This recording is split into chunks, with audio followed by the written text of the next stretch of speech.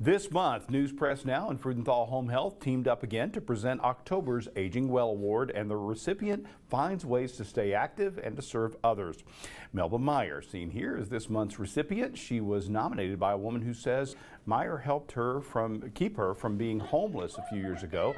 Mier, age 74, is a widow who is active in her local church and volunteers at several nursing homes each week. She's also a runner, and since 1985, she's been a participant in over 400 races, including 2 marathons.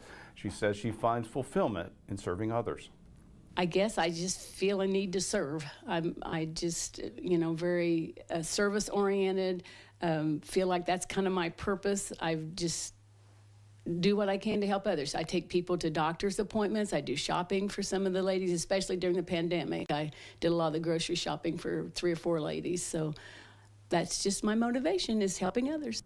To nominate a person 55 or older for this award, you can go to newspressnow.com/agingwell.